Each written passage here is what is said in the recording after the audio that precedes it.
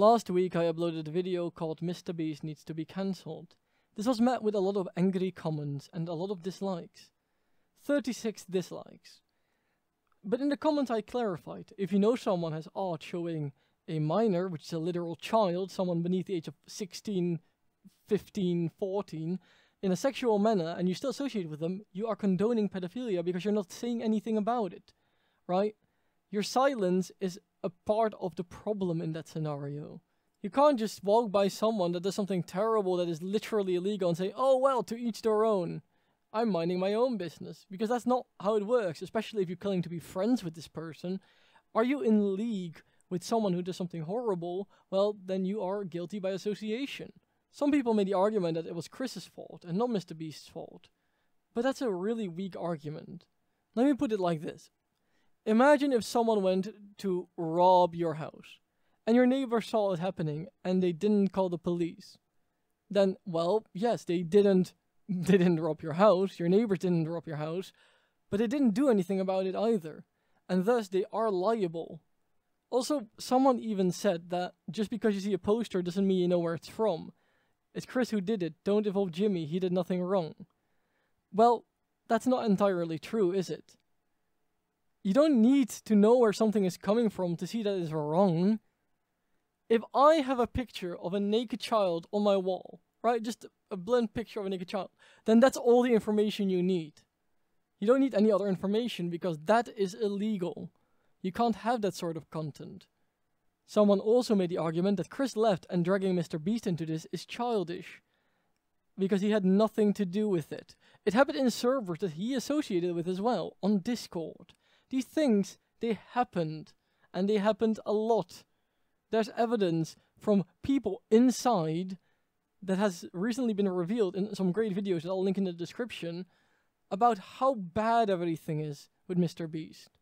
It's not just the pedophilia, it's the illegal lotteries, it's the constant lying to the audience, it's manipulation tactics. Mrbeast is over. It's done.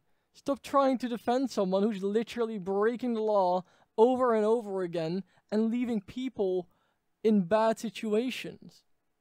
Because another fair point that a YouTuber made before, called Danny Gonzalez, was that when Mrbeast gives away cars, for example, you still need to do the tax yourself. This means that if someone gives you a car, right, you need to pay for the tax for that car. So if you're poor and you don't have a car, then say goodbye car, because you can't afford the tax for it. I kept writing the same comment over and over again, basically copy-pasting it. But maybe I wouldn't have to say the same comment over and over again if you didn't come up with the same bullshit excuses all the time. Look, it's pretty simple. Don't have naked pictures of children, real or otherwise, on your wall. Don't do illegal lotteries. Don't lie to your audience over and over again.